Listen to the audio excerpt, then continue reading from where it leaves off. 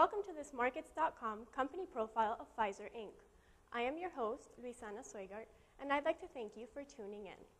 Let's get started. Founded in 1849 by Charles Pfizer and Charles Erhardt, the company's headquarters are located in New York City. With approximately 86,000 employees worldwide, Pfizer has a market capitalization of more than $133 billion. Now, Pfizer is a major pharmaceutical company with worldwide operations. It is divided into three divisions: human health, animal health, and corporate groups. The company's CEO is Jeffrey Kindler, with Frank D'Amelia as the CFO. Moving on to the markets, Pfizer is officially traded at 9 national exchanges, with its main listing on the New York Stock Exchange.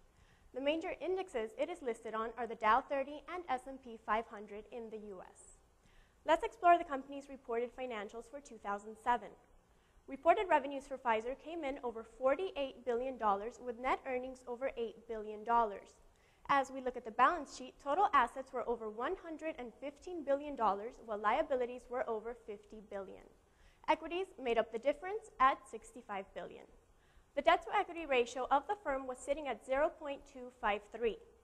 At the end of 2007, the company had more than 6.5 billion shares outstanding. On December 31st of 2007, the stock closed at $22.73. Then, on August 12th of 2008, stock closed at $19.72. Pfizer paid out just under $8 million in dividends to its shareholders in 2007. Let's go back to operations. Pfizer is the top-selling pharmaceutical company in the world. It has the top-selling drug in the world, Lipitor. Like any other big pharma company, Pfizer spends a lot of money on R&D and hopes to recoup it with the finding of a blockbuster drug. Now, Pfizer has lost patent protection on 4 of its big drugs in the last 2 years, those being Zoloft, Norvasc, Certex, and Campostar. It won't be until 2011 when they lose another drug, but that drug will be Lipitor, which accounts for 20 to 25% of their sales. Currently, they are in the development stages with 100 other drugs, and other drugs made by Pfizer are Xanax, Celebrex, Chantix, Viagra, and Lyrica. As far as growth, it's going to be a challenge for Pfizer, which at the moment seems content with trying to maintain as much of their sales as possible. Unfortunately, they are going to lose a lot of their sales by 2013 due to patent expirations. Those sales can only be replaced by new drugs. Now, there does not seem to be enough in Pfizer's pipeline to replace those sales. So many analysts have suggested a purchase of another company with a pipeline, such as a biotech firm.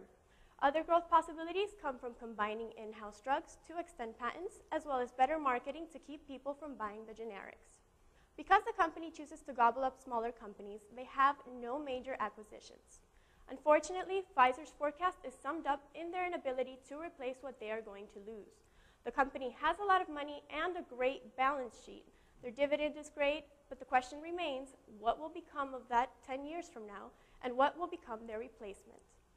That concludes our Markets.com company profile of Pfizer Incorporated. Thank you for tuning in. I'm your host, Luisana Soigart. We hope to see you again soon.